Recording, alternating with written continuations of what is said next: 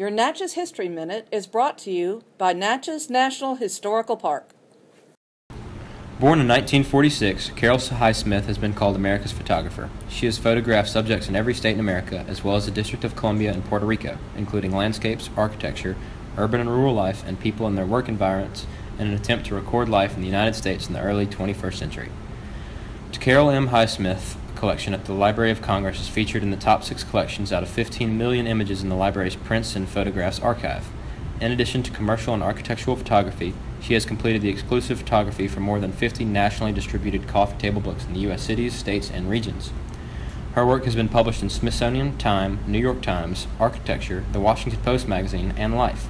Highsmith visited Natchez in October of 2008 and captured images of the U.S. Courthouse, the Natchez Trace Parkway, and the Mississippi River Bridge, Longwood, Stanton Hall, Mammy's Cupboard, and Dunleith, among other sites. Carol Highsmith has donated her life's work of more than 100,000 images, copyright-free, to the Library of Congress. Hi, my name is Joseph Harris. I'm a junior at Trinity Episcopal, and this has been your Natchez History Minute.